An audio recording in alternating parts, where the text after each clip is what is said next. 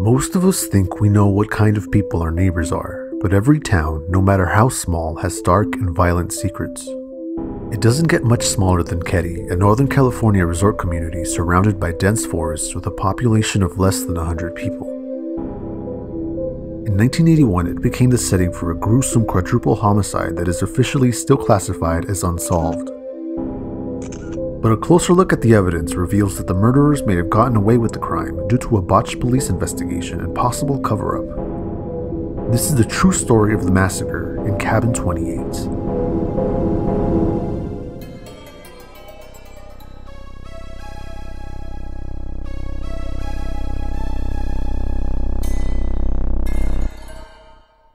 It's April 11, 1981, and 36-year-old Glenna Sue Sharp is spending the evening at home with her 12-year-old daughter Tina, her 10-year-old son Greg, and 5-year-old son Rick, as well as her 12-year-old friend Justin Smart.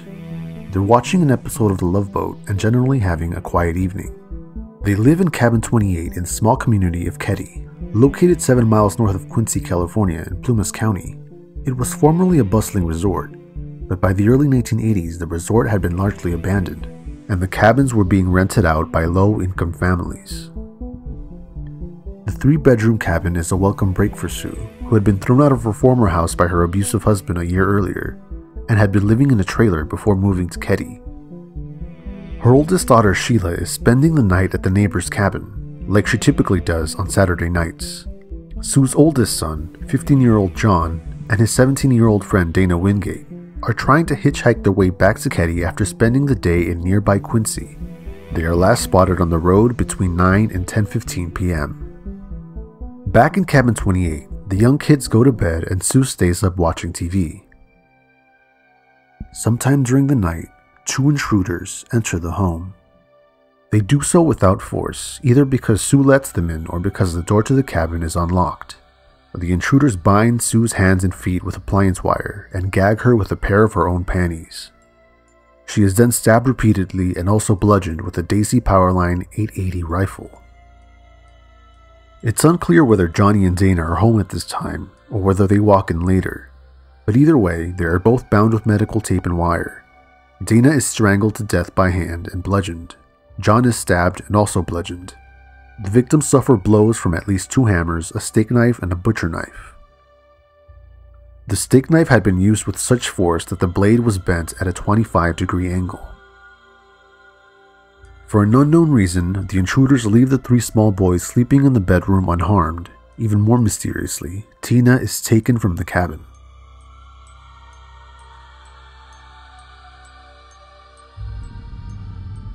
The next morning, Sheila Sharp returns to the cabin in order to fetch clothes for church when she walks in on the crime scene. Horrified, she runs back to her neighbor's cabin and alerts them.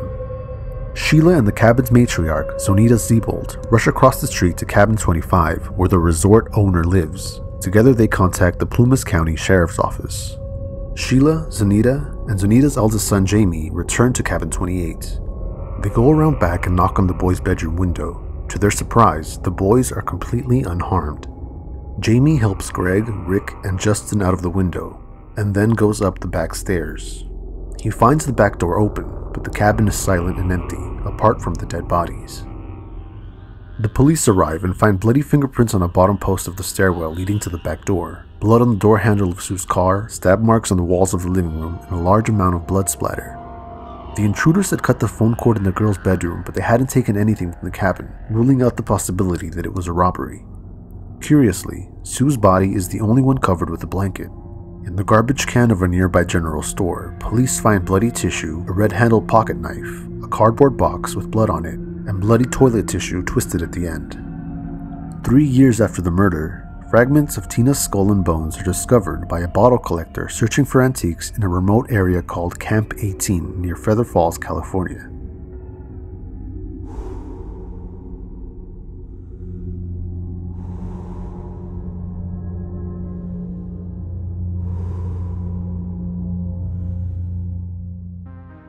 Suspicion quickly fell on 2 men, Martin Smart, who was a neighbor of Sue's living in Cabin 26 with his wife Marilyn, and Bo Bobiday, whom Marty had met at a VA hospital where he was being treated for PTSD. Martin, Bo, and Marilyn were questioned after the murders, and according to their statements, they had stopped by Cabin 28 on the day of the murders in order to invite Sue out for drinks. She declined their invitation, so they went to the bar without her. At the bar, Marty became angry over the music that was being played, and all three of them went back to their cabin. Marilyn claimed she went to bed shortly after. Marty said that he made a phone call to the bar to complain about the music once again, and then headed back there with Bo. Marty was reportedly a friend of Plumas County Sheriff Doug Thomas and was rumored to have lived with him for a short time, although Thomas has denied both claims. There's rumors that the sheriff also told the two men to get out of town. Bo had lied to the police about being a former officer, which may have been part of the reason the police were so lenient when questioning him. In a bizarre twist, he attempted to shift the blame to Justin, but police never seriously believed that a 12-year-old could have committed the murders. Marty also made a strange, unprompted claim that he was missing a hammer with a blue handle. Years later, in 2016, a hammer matching that description was found by a man metal detecting near the site of the murders. The Department of Justice eventually gave the men polygraph tests that they seemingly passed. However, the nature of the tests and the reliability of the agents has also been called into question. The DOJ was also contacted years after the murders by Marty's therapist, who said that Marty had confessed to killing Sue and Tina because Sue had been encouraging Marilyn to leave him, but this was another thread that was left unexplored by the agents. After Tina's remains were discovered, but before they had been identified with dental records, the sheriff's dispatcher received an anonymous call.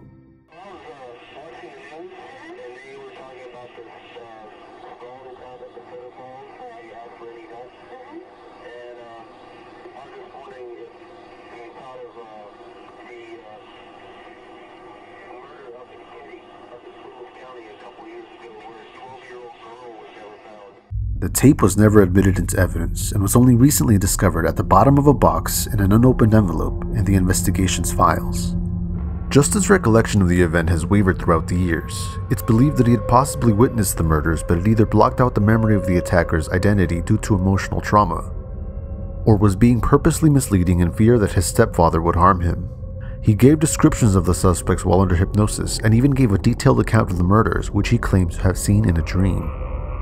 The final damning piece of evidence that was recently discovered was a letter written by Marty to Marilyn shortly after the crimes. It read, "I've paid the price for your love, and now that I've bought it with 4 people's lives, you tell me we are through. Great. What else do you want?" Marilyn claims not to remember reading the letter, but has confirmed that the handwriting belongs to her husband, who passed away in 2006. Bo Bidet died in 1988.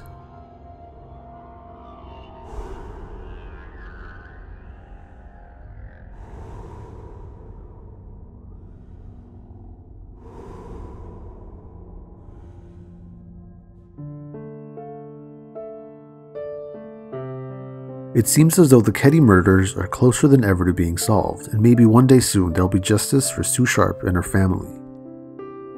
If you're interested in learning more about this case, I highly suggest visiting Keddie28.com, where you'll find a lot more details and an in-depth discussion of the case. If you like this video, please subscribe to Crypticc for more.